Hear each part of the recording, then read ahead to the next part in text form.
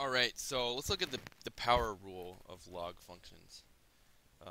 And that says if I've got a log with some base of some number raised to some power, that's equivalent to taking that power and just pulling it out here and saying it's that power multiplied by the log of just x.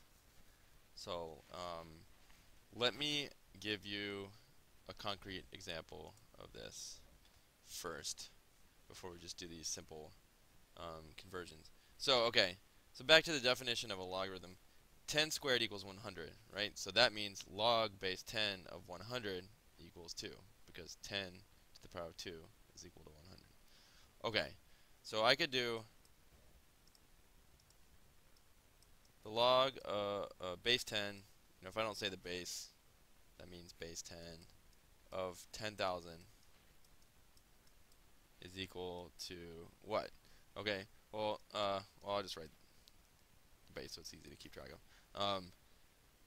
So this is asking, what do I have to raise 10 to the power, to what power do I have to raise 10 in order to convert it into 10,000? Well, the answer would be 4, right? Because 10 raised to the power of 4 is 10,000. Or in other words, 10 to the fourth is a 1 with 4 zeros behind it.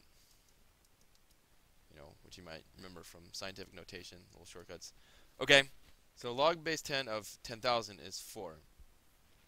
Well, I could rewrite 10,000 as 100 squared, right? 100 times 100 is 10,000.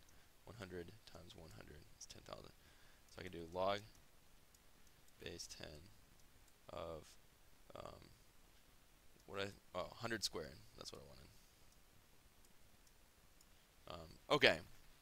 Well, so this rule is saying that this is equivalent to saying 2 times log base 10 of 100. Well, what's log base 10 of 100? That's 2, right? I have to raise 10 to the power of 2 to get 100. So log base 10 of 100 is 2. 2 times 2 is 4. Okay, just want to show you kind of where this is coming from, so it's not just memorizing the rule. Yeah, it has to do with this is what it has to do with. If I raise 10 squared to the power of 3, what's the rule? I multiply the exponents. That's equal to 10 to the 6th. That's what's happening here. But this is an exponential expression. This is logarithmic. They're inverses of each other. All right, kind of overkill with the explanation, but I hope this rule kind of has concrete meaning now. So let's apply it. Let's just translate these expressions into something equivalent. And the reason why you want to do that is a lot of times it's easier to solve a logarithmic equation, yeah, when you convert it into this form. So the power rule of logs is telling me that this would be equivalent to x times log of 100. And again, this is log base 10. Unless otherwise stated, it's log base 10. X times log of 100. Okay, well, log 100, as we saw, is 2. Times x is 2x. So all this is saying is 2x. So a lot simpler, right, to deal with.